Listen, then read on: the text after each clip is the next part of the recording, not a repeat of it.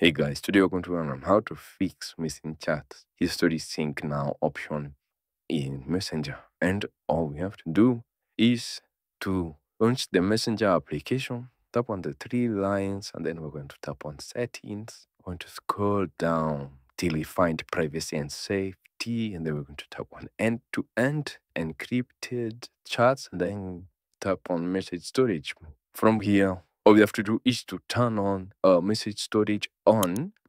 Then when we have actually turned on the message storage, it will be able to fix the missing chat history sync now option in Messenger. And as you can see, I actually don't have that option, but on the iPhone, it will be located just here on this screen, and you may find that option to toggle on and off the message storage. And thank you guys for watching this video. Please do like, share, and subscribe, and I'll see you guys on the next video.